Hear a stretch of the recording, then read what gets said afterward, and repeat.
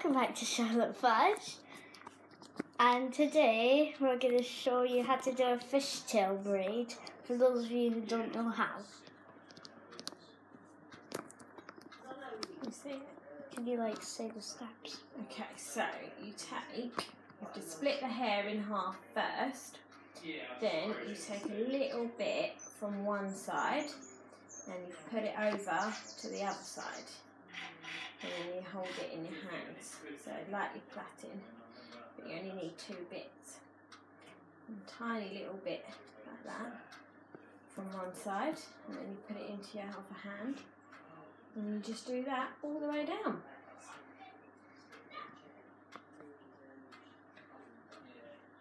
So is that it? Yeah, that's it. Simple as that. Okay, guys, I'll show you how I look in the next video. Bye! Say bye. Bye.